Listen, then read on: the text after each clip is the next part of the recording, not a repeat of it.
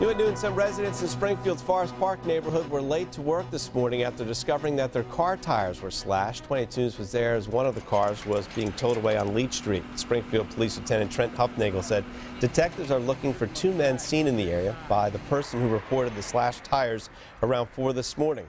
10 cars were vandalized along Leach and Fort Pleasant Avenue. One person was visiting her sister from New York and had tires slashed on his brand new car and a rental car. His sister said this is going to be expensive to get fixed. But my mom was the one that told me because my brother just bought a car and they popped his new tires too.